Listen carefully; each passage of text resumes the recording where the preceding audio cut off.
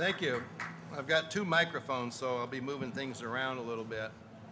And I'll try to talk over the noise of the show, because it's always a noisy show. When we finish, if you want to have more information or share, we don't have a booth this year, so we'll be up here at the end of the show, and then after that outside for an hour or so. Then we'll be gone, just so you know. Okay, first of all, I don't know, how many of you seen the new book, The Inside Track, that I wrote? Yeah, I talked about it with George Norrie the other night on Coast to Coast. This is an introduction to why we have quantum biology in the forefront. And it's a story, it's called The Inside Track, The Complete History of Science, How It Became Deadly on the Watch of the One World Order, and How to Sidestep Their Activities, okay? I put this book together because I had a tremendous amount of years of experience working with a lot of different subcontractors to the CIA and subcontractors and contractors of a lot of devices that are affecting your lives today in a great, powerful way. It goes back all the way, the history part of it goes back to 8,000 years to Samaria. But it gets very detailed when we start getting up to the turn of the century, where classic physics started to embrace quantum physics. How many of you are familiar somewhat with the term quantum entanglement and quantum physics? Okay, a lot of you, good. It takes me a little while to get to know everybody. A lot of you, I know, I see a lot of familiar faces here. Anyway, to make a long story short, there was a lot of research around the 50s to control human beings. And devices were developed over the years during that time, like Dr. Mendoza, people like that. And they started controlling animals, monkeys, first of all with probes in the brain. Later on, they started doing it by remote control.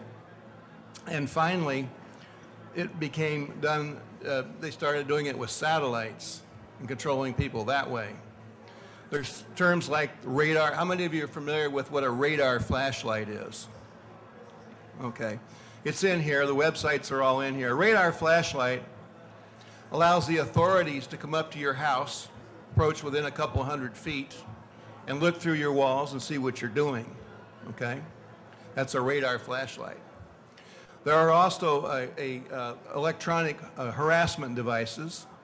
There's acoustic devices that developed in San Diego, which have currently been used against these pirating of ships over in Somalia, over in West Africa, where the piracy takes place. A lot of things have been developed, and a lot of things are used today. There's a system that was installed a while back in subways. The first one was installed in London, England with 50,000 transmitters, and then one was installed in New York. And if you flash back a few years ago, you'll probably remember all the strange subway incidents that were taking place. Remember that? Okay, so that was part of the technology. Today, in 1991, we launched the STS satellite systems involving a project called MISTY. Originally, the satellite program started with Richard Bissell back when he was director of the CIA, when he tried to develop the Corona satellite program to spy on Russia. But unfortunately, we had to use the U-2 because we couldn't get these Coronas in orbit. And most of the ships blew up on the ground. And then the ones that did get in orbit, if you remember far enough back, they used to fly airplanes out and they'd come down by parachute and they used to try to catch them in midair. If you remember, that was about 30 years ago, 35 years ago. After that system was developed, the HARP program started coming online with the Clementine satellites, which were then designed to X-ray anywhere on the other side of the Earth, up to a half a mile to a mile underground. So this became a real annoyance. In 1991, we launched the first MISTY series satellites. on STS-38 on the Atlantis shuttle, and these were put into place to monitor people.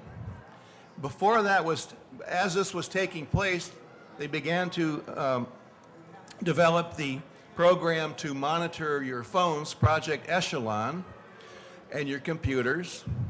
And as a result of that, and along with a device like the radar flashlight, we began to develop fingerprints of human behavior and how people work.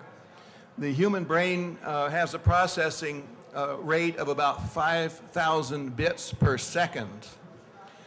And when they monitor you, especially visually, through your house, even though you're not aware of it, and there's gone by the thousands now this is being done to, they watch you, for example, read. When you read, you make muscular contractions, which along with the telephone message sounds from Echelon is married with other studies that are made, or measurements, which can be done in a variety of ways.